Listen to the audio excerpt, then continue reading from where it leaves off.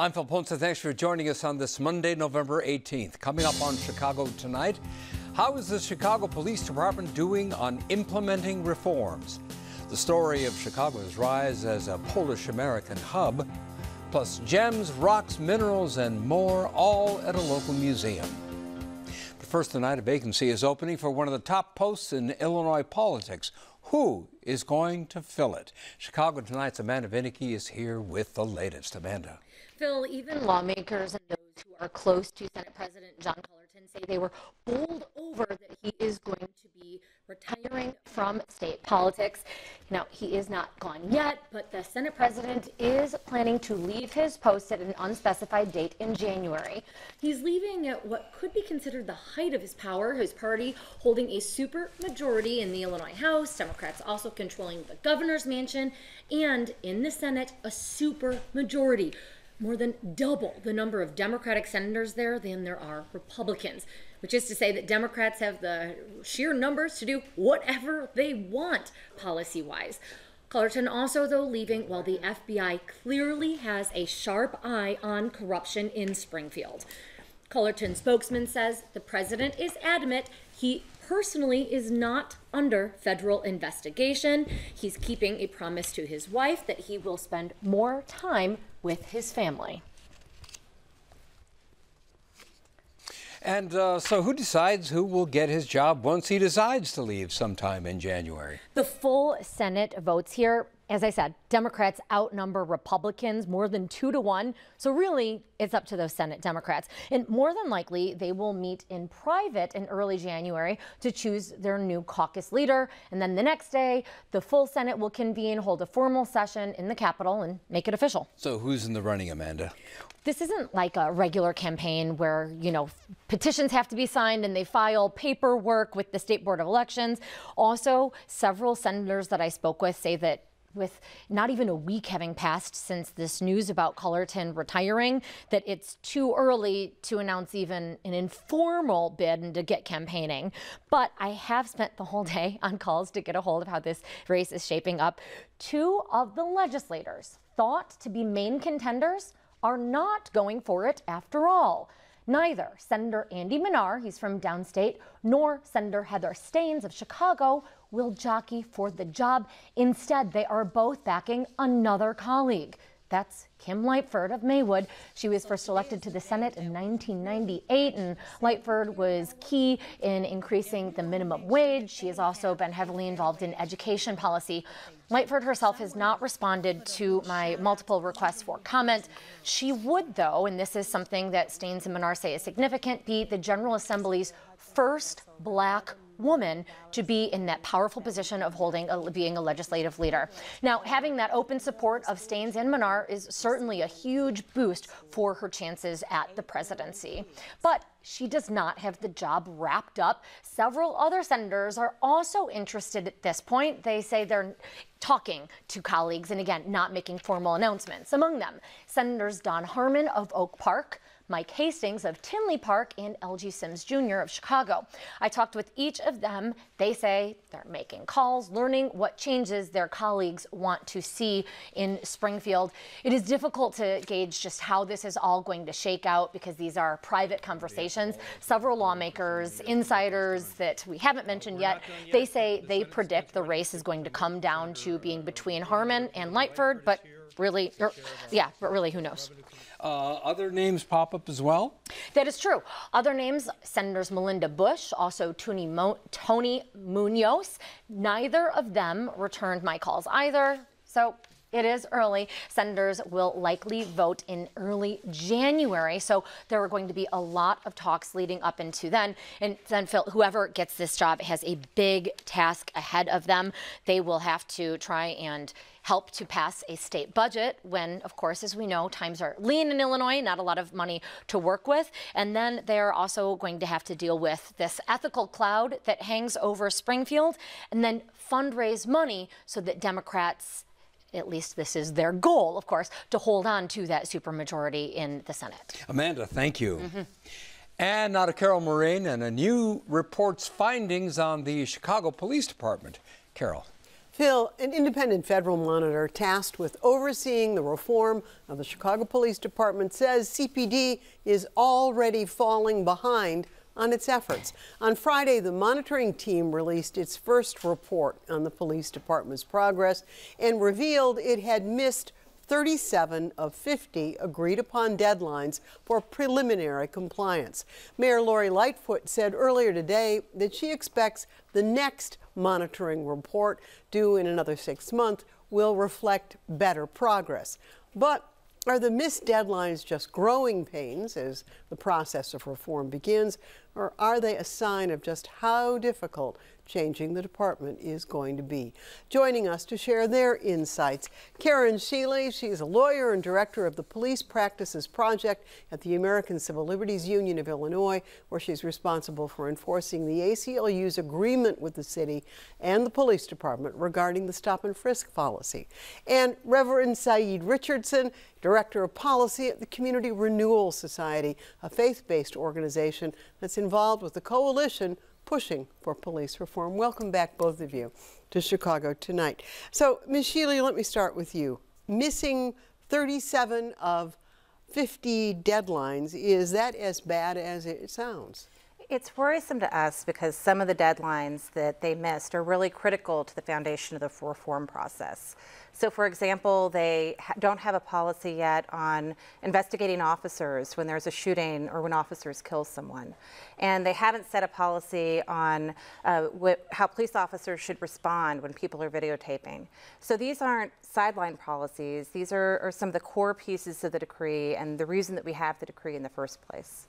And so your key, if there is one takeaway that jumps out at you above all else, what is it? I'm going to steal and take three. The first is that they're not just missing deadlines, but the monitor has said that community participation in the decree is, and the manner that CPD is going about it, is really disenfranchising the community. They need to change the way that they're doing interactions and the way that they're gathering information when they're implementing policies. The second is that a lot of these policies are key to the decree, so we're not just missing sideline policies. And then the third is the monitor identified that the department needs more resources in a number of areas in order to achieve the reforms. So she's identifying that they need more people working on writing policies, on training, on crisis intervention, and on the review of use of force. Reverend Richardson, so Lori Lightfoot, as you heard today, said, well, it will be better in the next monitoring report. And CPD, as I read the report, says, well, they were in the process of finishing their work on some of these benchmarks, but weren't quite there yet. Is that persuasive for you? Not very at all. I think the reality is that we believe that the police really need to take seriously the concerns that are listed in this report. Chicago has a history of policing, that it's a decades-long problem that's been in need of resolution and fixing for a mighty long time. And if anything, the fact that there are so many violations of timelines bring to the reality that for too long there's been a need for change. And so when police are moving forward, they have to take seriously these concerns, from everything from their training all the way up to how police are evaluated, to how they move, and whether they're in the street, whether they're in their cars, whether they're engaged folks in and outside of their work. And let me add here that we invited the Chicago Police Department and we invited the Chicago Police Union to come on. Neither accepted our invitation. We would have loved to have them join you. So what of the things that CPD has done would you judge, Ms. Shealy, to be significant or encouraging? I think it's a good thing that they're in this process. The consent decree is the first time in the history of all the failed attempts at reform that the reform efforts are going to be overseen by a federal judge, that if they get behind on their deadlines, they're going to have to meet them. And the fact that we're in this process... There's no wiggle room, in other words. Right. And I'm not so concerned about the total number of missed deadlines. My larger concern is that we haven't heard a plan from the department about how they're going to catch up. Because looking ahead in the next 6 months, the department has another 60 deadlines that are going to be evaluated. So it's not a question... So wait, let me do the math here then. If they missed already 37... they have 60 more. We're up to 97 deadlines that need to be met, is that correct, in the next 6 months? And I'd rather see them get it right than do it fast. But if they're going to take more time to try to accomplish these deadlines, they need to be transparent with the people who are affected, and they need to be transparent with the court. So we need to see a plan about how they're going to get it done and when they're going to meet these deadlines. So, Reverend Richardson, one of the big stopping parts of this, back to Rahm Emanuel, was community engagement. There seemed to be some reluctance in that administration to finally build in that final, most significant plank of getting the community involved. Where's that process? What are you seeing or hearing with CPD and the community? Well, the reality, as the Independent Monitor's report lets up for us, is that they're missing that mark very, very, very boldly.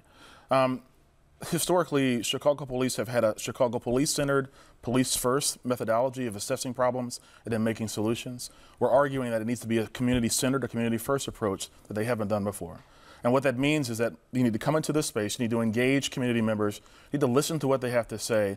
Also accept the fact that you're a police officer coming into this space and your very presence might bring trauma and pain with it. I'm an African-American male, I'm middle-aged, and even when I approach a police officer, my heart rate increases, my blood pressure increases, and that's just the tip of the iceberg. People have much more traumatic experiences that they've experienced. And so when police come into a space, they have to recognize that their very presence is bringing pain with it. But even in the midst of that, even in the midst of coming in and engaging the problematic overtones of their presence, they have to be able to listen to folks. They have to be able to take seriously the concerns that people bring to them. They have to lay down the defensiveness and be humble to be able to take and receive that. And when they receive that data, take it back, process it, return information and feedback upon what they had. If they choose not to do something, even communicate that back to the communities that they've gotten information from. And then lastly, when they're going through the process of actually making change, measurably report back systematically over and over again, let folks know that they're continually working out the things that folks have given input for. It's not happening. We need more of that. One of the things that jumped out at me, and I don't know if it jumped out at you, is that the report says there are 100 different data systems in the police department. I know as a reporter filing Freedom of Information Act requests, there are all sorts of different repositories for that data. How does the police department comply when it doesn't have its systems talking to each other so you can find one report through that whole portal? That's a piece that stood out to me too, because as someone has FOIA'd and sued the police department, it's very difficult to track down information. And part of what that tells us is that internally they're going to have a difficult time even communicating with each other, let alone the monitor. Another piece of the report that stands out is that the monitor and her team, who we're paying for as citizens, have a lot of expertise that they want to bring to the policy development and to the reform of the department. And much like with being kind of held back in terms of community input, they've been pushing the monitor aside until they get most of the policies developed too. We really want to see that change in the next 6 months. The report says they may need more resources. This is the city of Chicago, which is bleeding red ink, as well as, you know, some of our youth on the streets of Chicago. Where do you get the money to do more than they're currently doing? I mean, what's the solution to that? Well, we have to do it. We're paying so much in police misconduct cases that if we don't invest in this reform effort, then we're going to be staring down more hundreds of thousands of dollars in police misconduct, compounded on the fact that every one of those dollars represents the pain that somebody went through. We're in need of a cultural change. We're in need of a cultural change, the way in which police engage and see people. And again, whether they're driving in a car, whether they see somebody on the side of the road, whether they're in a public forum, whether they're in a private space, that's what we're trying to get to. And ultimately, it's a problem that has to be taken seriously. It's a problem that has to be engaged with a lot of work, energy, and effort, and it's something that we can't avoid from. Are you optimistic, either of you, that this is going to turn out well and turn itself around, Reverend? I am. I'm a person of faith, and so at the end of the day, optimism and hope reigns through my blood. But I'm also a black man who lives and works in the Chicagoland area, and I've seen and I've witnessed so very much. I've got 2 children as well, and so the reality for me is that in order to achieve that cultural change that we're trying to reach for, It's going to take a lot of energy and effort and a lot of change. Ms. Shealy, in a word, yes, no? It's the best shot we've got for reform in Chicago because the consent decree is overseen by a federal judge. So I'm bound to be optimistic, yes. Karen Shealy, Saeed Richardson, thank you very much for being with us in Chicago Tonight. More ahead. Stay with us. Chicago Tonight is made possible in part by the City Club of Chicago. Smart people may disagree about what makes a great city, but part of what makes Chicago great is that we don't have to agree. To run a city like ours, a lot of issues come up. The City Club of Chicago is a place to debate those issues and hear from the men and women who shape the policies, lead the industries, and tell the stories that define our city. For the free and open exchange of ideas, the City Club of Chicago. City Council is getting closer to voting on the mayor's proposed budget. Brandis Friedman has that story and more of what's making news in Chicago tonight. Brandis. And Phil, Mayor Lori Lightfoot says the budget is in, quote, good shape heading into a vote next week. Lightfoot says some amendments and changes have been suggested since she introduced it. But this week, her office is in touch with members of City Council to remind folks of what's in the budget and how they plan to bridge that massive $838 million budget gap. We've done it through making sure that we are looking at a number of different efficiencies. We've made some additional cuts in personnel, but no, I feel very comfortable that, you know, what we talked about before is the only property tax increase, which is a small increase in the library levy in order to facilitate the opening of on Sunday hours. You will not see in this budget a large property tax increase. And it may not be beach-going weather for a while, but residents who live near several Chicago beaches will notice a lot more activity. The Chicago Department of Transportation and the Park District are working to stop further damage and erosion caused by waves and storms at area beaches. And the Army Corps of Engineers predicts lake levels will remain high through the winter and next spring due to increased precipitation. Crews will start working at Juneway Beach in Rogers Park, then Rogers and Howard beaches, laying loose stones called riprap to form a foundation. The agencies are doing similar work at 49th Street and the lakefront and installing barriers at 67th to protect South Shore Drive from storm-related flooding. As for the weather, tonight cloudy with a low around 34, then tomorrow morning rains, then cloudy with a high near 41. Now, Phil, back to you. Thank you, Brandis. Still to come on Chicago Tonight. A new rule for doctors and hospitals to tell you the costs of tests or non-emergency procedures, but could the rule actually wind up raising prices? A ProPublica reporter who confronted the legacy of racism in her story about so-called sundown towns. Carved gemstones and more at a rededicated local museum.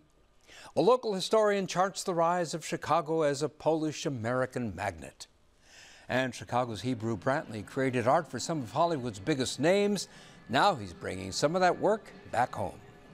But for some of today's top business headlines, and here's Crane Chicago business editor Ann Dwyer. Phil, Cranes reports that Mayor Lori Lightfoot is dismantling one of her predecessor's most ballyhooed initiatives, namely Rahm Emanuel's Chicago Infrastructure Trust. The trust was first rolled out in 2012, promising to transform Chicago with mega projects so enticing that they could be bankrolled entirely by private investors in exchange for a chunk of the profits. Among the trust's big projects were the installation of 4G on CTA trains, retrofitting city buildings for energy efficiency, and replacing streetlights with LED bulbs. But the program never really caught fire, and as a result, Lightfoot is following through on a campaign promise to wind it down. Meanwhile, Boeing was hit today with a lawsuit seeking to hold company board members accountable for the lapses of oversight that contributed to 2 fatal crashes. As Bloomberg reports, the lawsuit alleges directors missed repeated red flags while developing the 737 MAX automated flight control systems and then waited months to investigate the design flaws in the first of the 2 accidents. The suit also charges that in its rush to get the 737 MAX to market, the Chicago-based plane maker didn't properly test the new system or adequately train pilots. And finally, Pork and Mindy's is no more. The barbecue joint has filed for Chapter 7 bankruptcy. The chain, which debuted in Bucktown in January 2016 and then expanded to locations in Wrigley Field and the Loop, has shut its doors. The news comes just months after its owner, celebrity chef and Chicago native Jeff Morrow, inked a deal with the Mariano's grocery chain to open 20 stores by the end of the year. A few were up and running before the bankruptcy filing. For Crane Chicago Business and chicagobusiness.com, I'm Ann Dwyer. Back to you, Phil. Thank you, Ann. The Trump administration is proposing a new healthcare price transparency rule. It would basically force hospitals to explain how much a medical service would cost up front before a patient receives treatment. Your insurance plan would also have to tell you how much it would pay and how much you would owe, again, before the service is performed. Joining us now to tell us more is Anthony Lasasso. He's professor and Driehaus Fellow at DePaul University. He's an economist focusing on health policy and health services and outcomes. Tony Lasasso, welcome back to Chicago tonight. First of all, explain what the new rule would do. So the new rule really has three pieces to it. I'll talk about them briefly, but the first one is that health insurers have to provide a tool that will allow their enrollees to learn about healthcare costs for potential services that they may receive.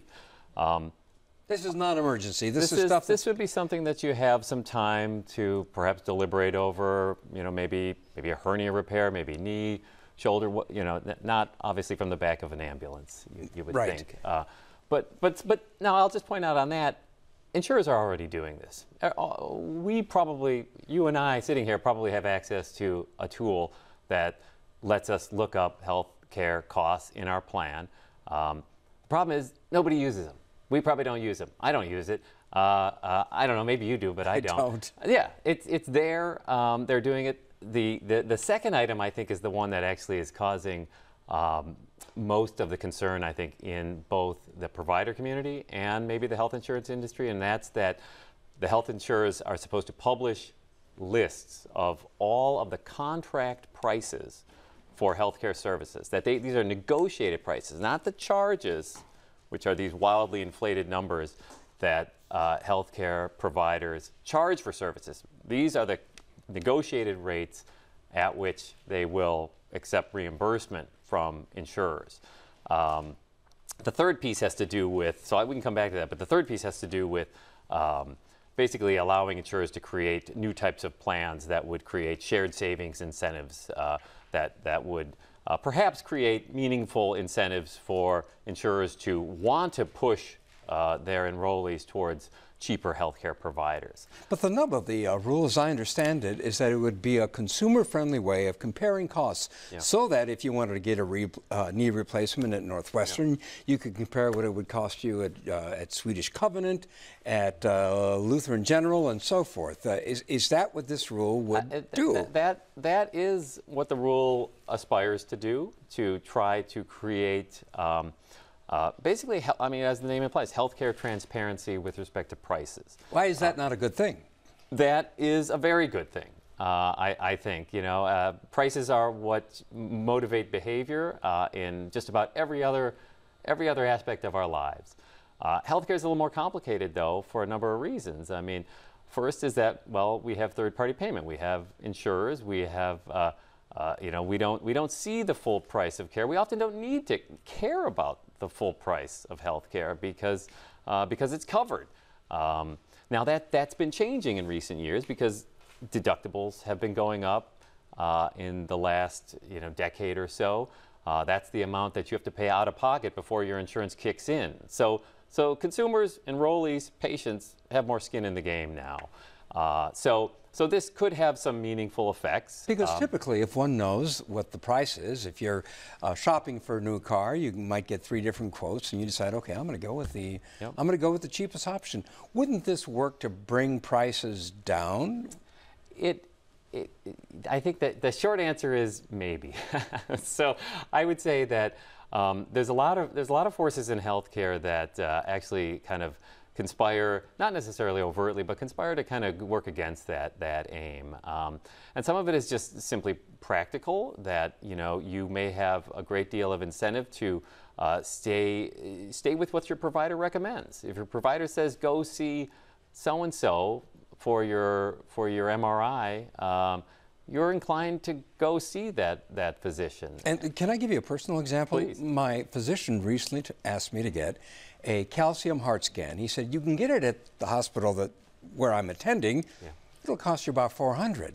There's another hospital where the identical tests, $150. Yep. I went online and I found one that did it for $49, and that's the one I went to. Exact same test. Why isn't that good information? So no, that's undeniably good information. Standard procedure, absolutely.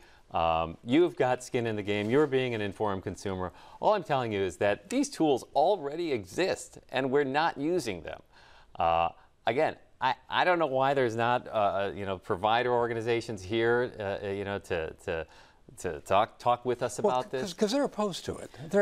Why are the hospitals and why the insurance companies opposed to this? I think the main thing is the second part of the rule, the publishing lists in a machine read. This is in the machine readable format. So I'm a healthcare economist. I study this stuff for a living.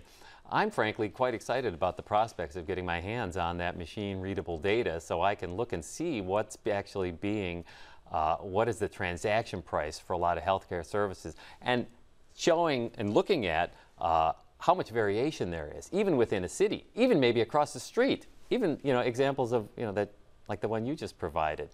There's a huge amount of variation out there, but it's sort of invisible. We don't have much of an incentive. There's not a culture in the healthcare system where we even think like consumers. Although one of the things the rule requires, and we're almost out of time, is that this information be presented in a consumer-friendly way. I would imagine that would be key.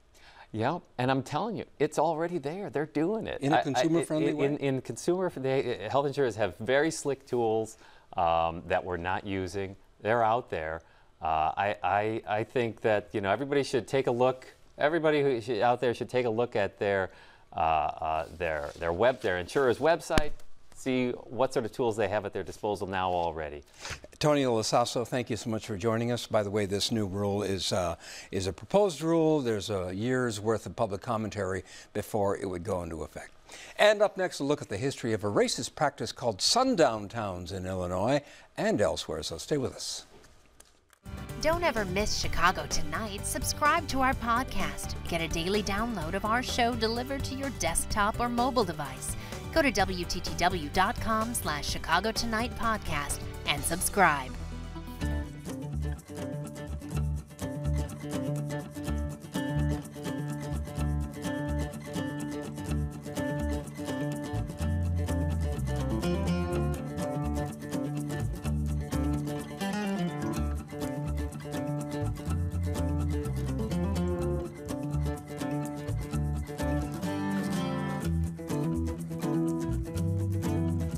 Sundown town is a term many people might not be familiar with, but it's one that's known to many African Americans. These were places across the United States, towns, villages, and so forth, where Black Americans knew they weren't welcome, especially after dark. A new ProPublica Illinois story examines the legacy of one sundown town in southern Illinois, a town called Anna, A-N-N-A.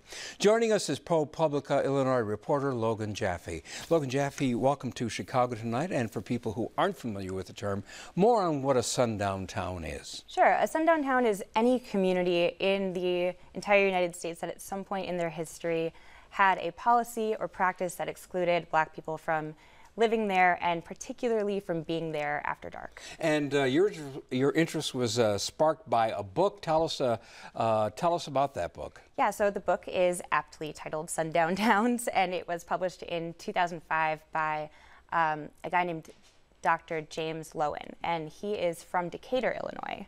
And his book details this sweeping history of sundown towns all around the country, but when he started researching in Illinois, he thought he would find just a couple.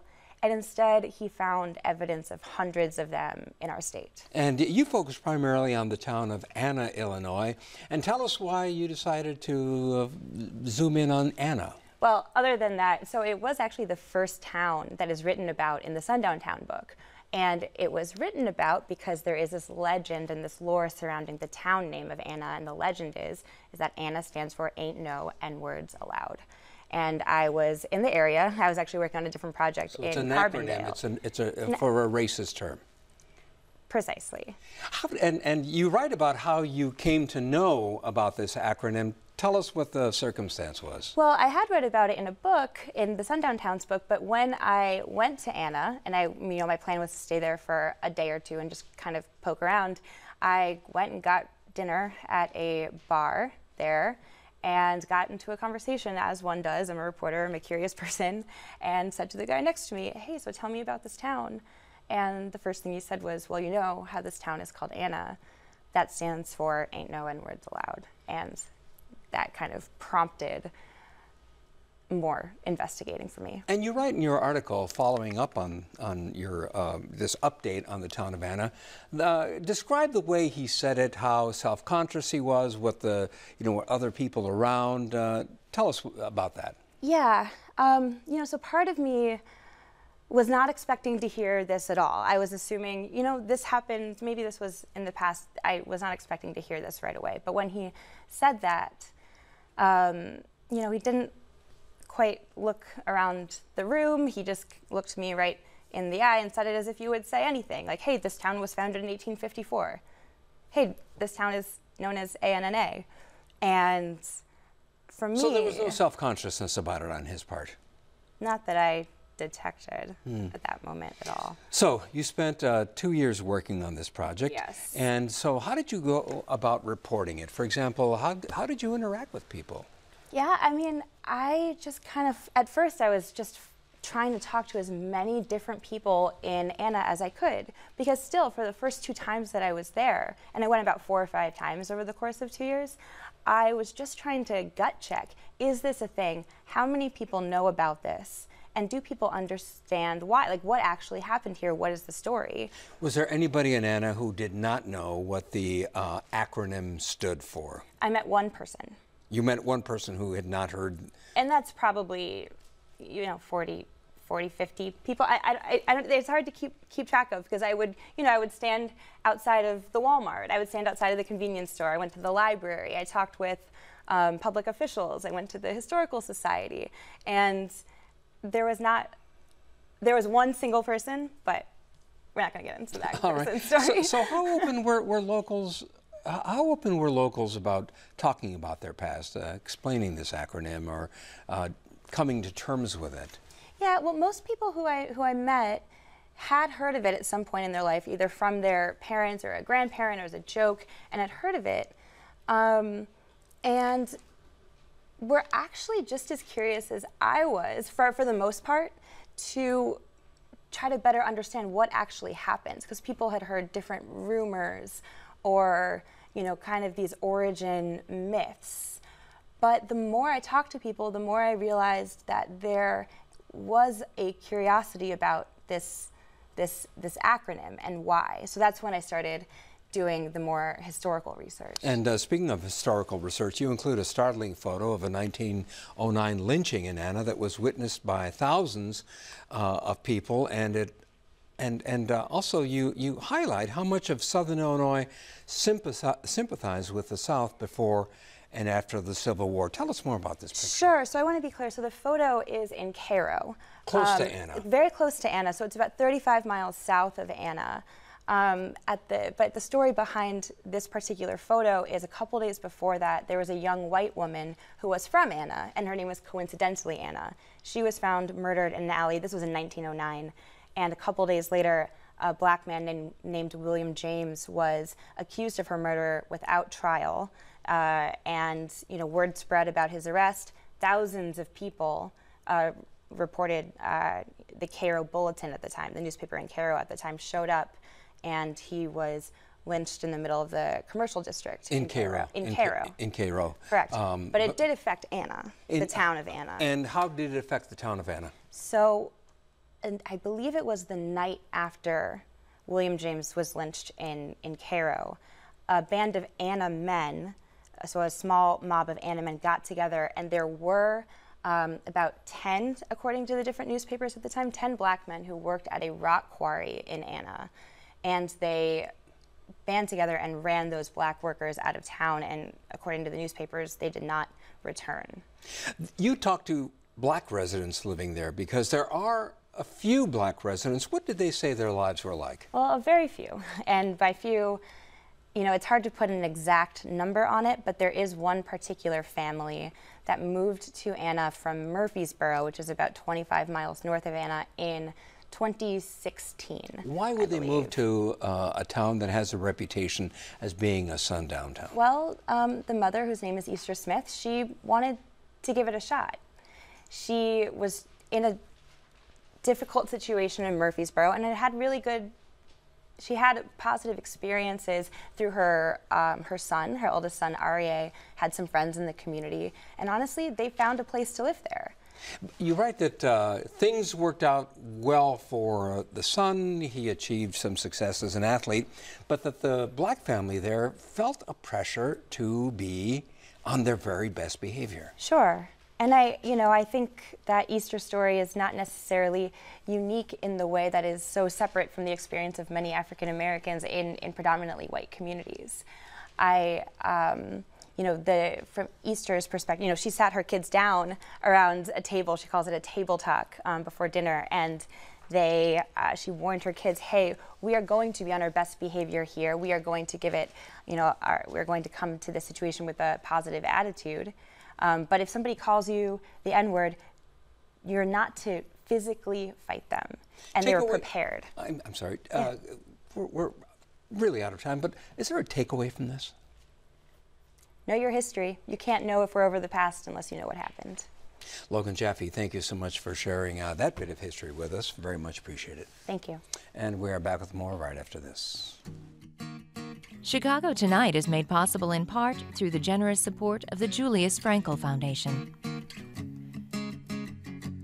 Well, there's now more to explore at a local museum that really rocks. Rocks, minerals, and gemstones, that is. They share the spotlight at a remarkable showcase at Oakbrook. We visited this gem of a museum before it reopened to the public. Incredibly detailed carvings, raw minerals that reward close inspection, even gemstone dioramas that recreate the natural world. All of these reside in the new home of the Lozadro Museum of Lapidary Art. In the United States, we are the only museum dedicated to lapidary art. Lapidary art is cutting and polishing stone and working with stone. So we have many what we call hard stone carvings, and that's stones that cannot be cut with metal. So they're ground away with a harder stone. In order to do lapidary art, you have to know something about stone, so we also go into the science of rocks and minerals. The museum recently moved to Oakbrook after 57 years in Elmhurst, and it has nearly doubled in size. We visited on a day this family-run institution was open to friends and workers still readying the space for its grand reopening. One of the first things we noticed was a new item with a history. This 5-foot-tall jade pagoda was displayed at the 1933 Chicago World's Fair. The pagoda came from the Oakland County Museum of California, and it was donated to the museum along with several other pieces from the chain collection. If you take a closer look, you will be amazed by the exceptional techniques and the knowledge the lapidary artist exercised on this particular piece. Out of the thousands of minerals in the world, only a few hundred are considered gems. We have amber and coral and ivory, really all of the organic gemstones. So that would be from once living plants or animals. Many of these works were carved by lapidary artists hundreds of years ago. Others come from the 21st century. Whether ancient or modern, the carvers shared a keen sense of imagination. If you think about a rough block of stone, and then they have to see the image that's going to come out of that stone, and it can take years and years of work to complete the pieces. So for example, just the pagoda alone took 10 years of work to complete the pagoda, with over 150 craftsmen working on it full-time. The reimagined museum now has interactive displays and minerals from around the world, including uncanny eye-catching formations. It's a combination of nature, science, and artistry. There are snuff boxes, mosaics of thin layers of stone that look like paintings. And did we mention dioramas? The museum was founded in 1962 by Joseph Lazzadro, an Italian immigrant who collected stone carvings and made jewelry as a hobby. He made a fortune in the electrical contracting business, and when he died in 1972, he left an endowment to help support the museum. The current director is a gemologist and also the founder's granddaughter. As a family, we really care about the pieces. We want to maintain the collection, and we want to share it with the public. And we want to educate the public about rocks and minerals and gemstones. The Lazzadro Museum of Lapidary Art reopened last week, and you can find out more on our website. And now to Paris Schutz and the story of Chicago's rise as a Polish-American hub. Paris. The first wave of Polish immigration to Chicago was in the 1860s. Since then, Chicago has long been home to one of the largest Polish populations outside of Poland. Polish Americans have not only helped shape the city, but they've also helped influence the political development of Poland itself. A local historian tells that story in a new book called American Warsaw: The Rise, Fall, and Rebirth of Polish Chicago. And joining us now, we are delighted to welcome back the author, Dominic Pasiga, Professor Emeritus of History at Columbia College Chicago. Welcome back to Chicago Tonight. Thanks. All right, so we all know that Chicago has been a center of Polish-American life. Why did it become such a focal point of Polish immigration to the United States? It was a quickly expanding city, especially right after the Civil War. And the expansion needed labor. And the Poles that were just beginning to move were actually just being brought into the European network of railroads, and they came to German ports and ended up in New York and off to here. It became a magnet. Stockyards, steel mills, the tanneries, all the factories along the North Branch, eventually spreading out into the suburbs. And how were they greeted as new immigrants into the city? Well, they were unskilled labor. The ones in the 19th century were unskilled labor, and there was a good deal of prejudice against them, as there is to most immigrant groups as they begin their trek across the American landscape. And I was going to ask you, do you sense a similar set of language in the anti-immigrant movement today as the Poles faced when they came here? Sure, of course, the media is so different, right? But yeah, there were anti-Polish newspapers, there were other kinds of prejudices, and eventually European immigration from Eastern and Southern Europe was cut off in the mid-1920s after World War I. And explain, Polish assimilation into American life and life in Chicago. Like you said, they started in these unskilled positions. Mm-hmm. Where did they go from there? Well, it took a long time, but people climbed the ladder. They bought houses, they saved money, they moved to the suburbs. Many of them, especially after World War II, began to enter into universities, colleges, and move up the ladder. But there's been several waves of Polish immigration. So these new waves, of course, come in at the bottom again and then work their way up. It's kind of a fascinating story. We've had a relationship, Chicago's had a relationship with Poland that goes back about 150 years. There are still newspapers. My family comes from the mountains. We're from Podhala. And there's newspapers in Zakopane that have advertisements for butcher shops and lawyers and real estate firms on Archer Avenue on the southwest side. So Zakopane is a place in city in Poland? Yeah, it's a city in Poland in the mountains, yeah, close to where my family comes from. Yeah. And when did your family migrate They here? came just before World War I, and because World War I was sort of the peak from that part of Poland, which was called Galicia at the time. Now it's called Little Poland or Małe Polska. And so they came basically as unskilled workers in the stockyards. Talk about the divisions among Polish Americans and what it means to be Polish American. I mean, because people have different ideas of what their identity is. Well, Poland was partitioned in the 18th century, at the end of the 18th century, and large Poland, the Poland before the partitions, was a multi-ethnic state. So Ukrainians, Lithuanians, Latvians, Jews, Germans, Czechs, Armenians, a large Armenian group, were all part of the Polish crown. So then when you want to resurrect this state, who's a Pole? And so that idea of who's a Pole, what does it mean to be Polish, was very important both here and in Poland. Even peasants in the 18th century weren't really considered to be Poles. They were sort of just the underlings. even though they spoke Polish and were Catholic. Now, how did that division play out in Chicago? Well, it ended up in a break between various factions in the community. The Gmina Polska was a group that would eventually go on to help form the Polish National Alliance, the Polish Roman Catholic Union. The Polish Roman Catholic Union said that if you were Polish, you had to be Catholic and speak Polish. The Polish National Alliance said at the time, you're Polish if you believe in the restoration of the Polish Republic. And so this whole idea was, how do you identify yourself? So many Jews identified themselves as Poles, and they were brought into the Polish National Alliance. You write about some of the dark side of Polish life in America, organized crime. Explain a little bit about that. Well, you know, like any immigrant group, there is crime, and there is, because there's poverty.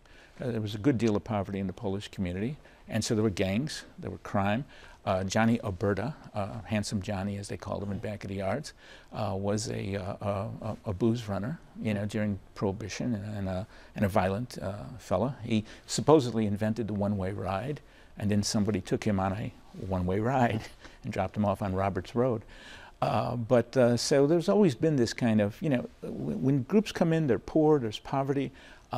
Sometimes the only way out is sometimes through criminal activity or through politics, right? And other kinds of ways, which we see playing out in other ethnic groups as we come along.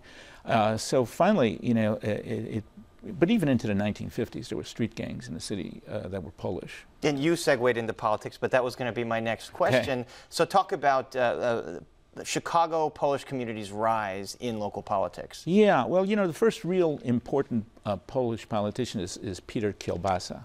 And nothing to do with the sausage, by the way. It's spelled slightly different. Okay. Yeah. So Kielbasa was an interesting character. He was a cavalry officer. He fit this sort of Polish heroic look. He was a very handsome young man. Came as a cavalry officer during the Civil War. Helped to organize the St. Stanislaus Kostka parish on Noble. And rose in the political life, first as a Republican, but then turning over to being a Democrat. And you saw the Polish community was actually divided between Democrats and Republicans, but also socialists and some anarchists, too. So there was a lot of ideological divisions in the community in those days. St. Stanislaus Kostka reminds me of another great Polish-American politician from Chicago, Dan Rostenkowski. Lived around the corner, yeah.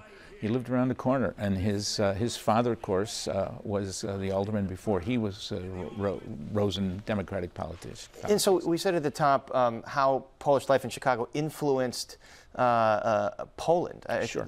Tell us about that. Well, you know, my first chapter deals with the World's Fair in Chicago, but it also deals with the provincial fair in Lvov, which was then a Polish city. And that fair was organized in 1894 to present Polish culture to the world so that Poland would not be forgotten.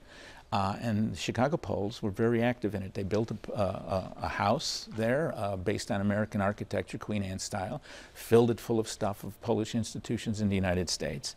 Later on, of course, during World War I, they raised an army of almost 30,000 men to fight for Poland in Europe, plus hundreds of thousands of Polish Americans, and many from Chicago ended up in the American army. So it was a cause for the neighborhoods, but also a cause for just the diaspora as a whole. They were referred to as the Fourth Partition.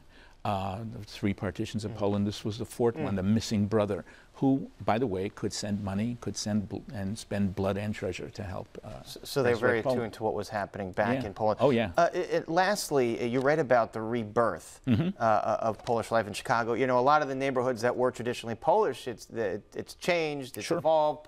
Poles have moved to the suburbs. So what's the rebirth you're talking about? Well, there's a rebirth in the suburbs, but there's also a rebirth in Chicago. I mean, there's the Polish Film Festival in Chicago. I was just honored to be vice marshal of the Polish Parade last May, and there were some 100,000 people there, and 200,000 people if you took in the marchers. And it was just a 3-hour parade. I mean, this was a real expression of Polish pride. It's supposedly the largest Polish parade in the world. I don't know if that's true, but I think it probably is, having stood in the cold on that, dais for a while. Yeah, I think you're now seeing a rebirth, especially of Polish culture. You know, now that Poland has become in a lot of ways a more normal European country. It's a member of NATO, it's a member of EU, you can go there quite easily. First time I went, it was a communist country, Right. and it was difficult. I was stopped at the border, they hassled me. They asked if I was CIA. You know, now of course you just go in like you do in Paris or London or New York. It's just you land, you go through customs real quickly, and you move on. So it's a more normal country. So Polonia, or Polish America, or Polish Chicago, doesn't have to worry about Poland anymore. They can worry about other things. And you see the upward movement of Polish Americans. Now, there's also been intermarriage, you know. There's been assimilation. I mean, I am a third-generation American. My daughters are fourth generation. Others are even, you know, fifth and sixth generation. What does it mean to be Polish? And, you know, I think what happens is when Poland is under stress, when it's under danger from its neighbors, the Soviets, the Germans, whatever, then Poland becomes a very big issue in the Chicago Polish community. All right, well, Dominic Pasiga, it's all in this book. Thank you so much for being here. Thank you. Appreciate it. And once again, the book is called American Warsaw, The Rise, Fall, and Rebirth of Polish Chicago. You can read an excerpt on our website. And we're back with more right after this. Don't miss one of our stories. Get them all delivered to your desktop or mobile device with a subscription to the WTTW News Daily Briefing. Go to WTTW.com/dailybriefing and sign up. Years ago, Chicago was introduced to an Afro-futuristic character seen flying throughout the city in big, bright goggles. Those goggles quickly got national recognition as Chicago artist Hebrew Brantley began creating more characters to accompany Flyboy and his Flyboy universe. Brantley's work has since been featured in numerous exhibitions around the country and has been purchased by musical icons including Beyonce and Jay-Z, and even former Chicago Mayor Rahm Emanuel. Arts correspondent Angel Edo recently took us to Nevermore Park, an installation the artist describes as interactive and immersive. Here's another look. You can physically live in this space, you know, like you can engage in this space in a way that, you know, if I create a painting, you know, that lives with you, right? And it's something that can be transformative to a space, but this is an entire space, right? And you know, the being able to engage, go into things, you know, and that completely changes everything. Welcome to Nevermore Park, home of Flyboy and Little Mama. Chicago artist Hebrew Brantley's new interactive experience introduces the world to the home of his Afro-futuristic characters that have been seen flying all over the city. Brantley says he had to debut his touchable art in the place that first inspired him. You know, everything is a place that's made up and, you know, is in our narrative, is a part of our story. You know, it's the city of my birth, obviously it's where I come from, and, you know, growing up here, we didn't always get the cool stuff. It was important. I mean, this is where the ideas started, right? This is where my inspiration really came from. You know, growing up here, my experiences sort of have informed all that, you know, goes into this world, all that goes into these paintings and these creations. So it just, you know, it made logical sense. And I knew that, you know, Chicago would support. Tidbits of Chicago's history can be seen sprinkled throughout. Bright neon signs lead you throughout the Pilsen-based exhibit. Reruns of Sanford and Son can be seen flashing across TV screens. A Tuskegee Airman's jacket hangs from a chair, paying homage to what Brantley refers to as a flyboy. A newspaper stand sits with everything from bubblegum to sunglasses to issues of Jet and Ebony magazine. An oversized head of Little Mama sits in the center of the floor, with sounds of Aaliyah's 1 in a Million playing as you enter the back of her head. A traditional L train invites attendees to sit for a ride, but should they choose to walk to the back, they'll find a Pullman train car where they can listen to a Victrola.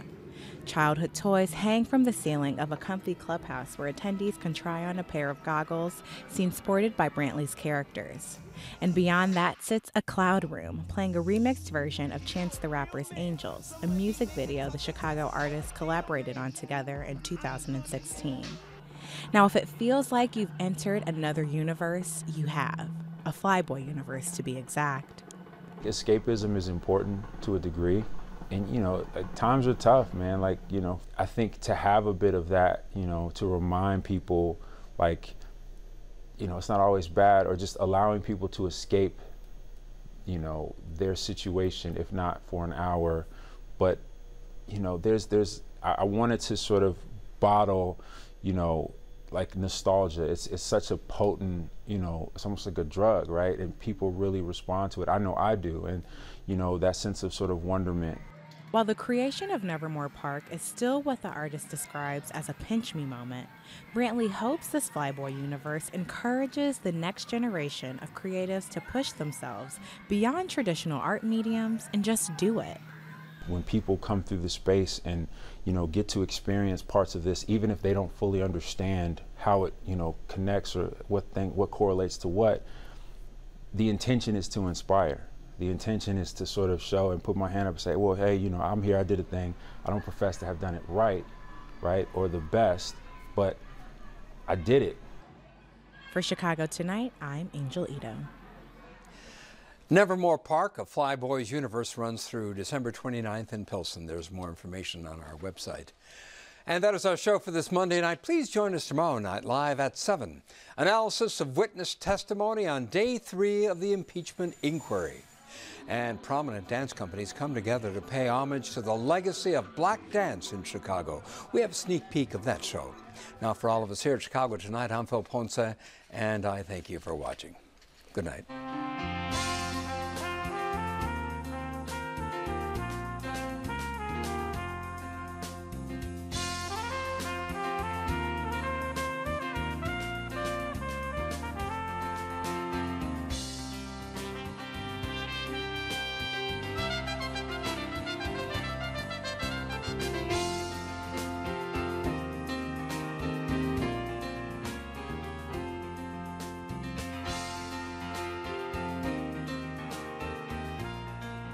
Closed captioning is made possible by Robert A. Clifford and Clifford Law Offices.